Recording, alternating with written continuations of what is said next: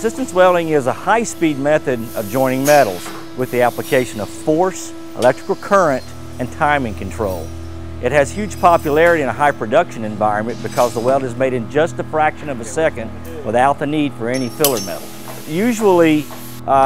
with welding engineers that I may work with in the field at various facilities, resistance welding back in school kind of gets honorable mention, but most of the time is spent in the MIG and TIG world, and then they get out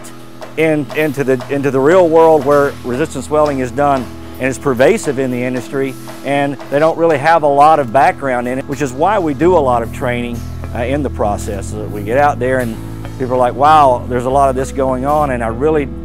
could use a little more education about the process, and so that's where we come in.